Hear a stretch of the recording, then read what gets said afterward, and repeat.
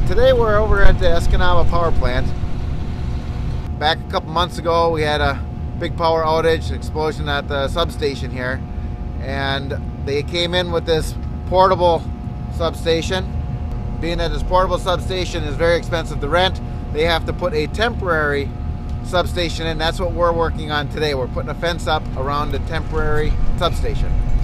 The new substation, in about 2 years approximately, is going to be put up in where the old compost used to be. That's what we're doing today. We're going to be pounding in the post. Yesterday we already set all our posts, the ones that are in concrete, the corners and gates. But today we got to pound them in. The fence is 7 foot tall. The posts are 12 foot tall, so we're pounding them in 5 feet. And in order to do that safely, we use a rhino pounder, and we also had this on an old Kiwi pounder. The gate posts are a larger post. It's actually a 4-inch post. You can see the dimensions of it.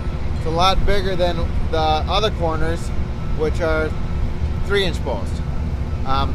The gate posts, this one here, they're all set in concrete. The concrete's 5 feet deep to 16 inches in diameter, and the corners are 12 inches in diameter and 4 feet deep. They're trying to turn this power on by Thursday, so we have to have this fence up. The ground's still frozen. We're driving these other posts in, but we have to get this thing finished by Thursday so that they can turn this power on. There's a big substation that's in here now, and there's a lot of electricity going there, and we got to keep it safe from anybody that's walking by. So our objective today is to get all the posts in and the fabric up so we can be done for Thursday morning.